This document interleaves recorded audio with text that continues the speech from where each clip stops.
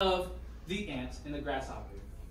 On our left side, we have our ant that is super proactive and preparing herself for the winter time by picking as much food as she can to prepare for the winter time.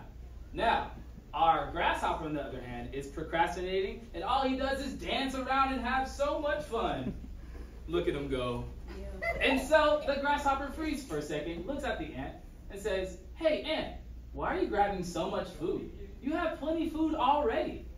The ant says, "Why, yes, I do have a lot of food. In fact, I'm preparing for the winter time so I can be proactive." Then winks at the crowd.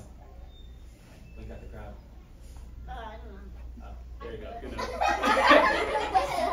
But the grasshopper begins to laugh at the ant while the ant continues to pick up the food and continues dancing around, having all the fun. But after the ant picks up all the food she needs, she goes straight home and prepares for the winter time.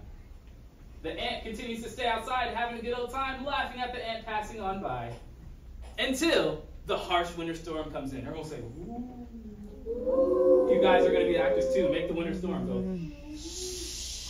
The grasshopper becomes very, very cold. The winter time comes. And next thing you know, there's no more food for the grasshopper to pick. And so the ant is at home. That's your home right over there. So run to that table. Nice. So the ant is already home, and the grasshopper remembers that the ant went home. So the grasshopper runs all the way to the ant's house, bangs on the ant's door to let him in. Doof, doof, doof, doof, doof. The ant opens up the door. She's like, "Hi, grasshopper." The grasshopper says, "Please let me in," getting on his hands and knees. "Please, I am so hungry, so tired, and so cold. I need your help, ant." Well, the ant says, "Sorry, grasshopper, I love to help you, but you should have been proactive." Try winking again. The end. Proactive.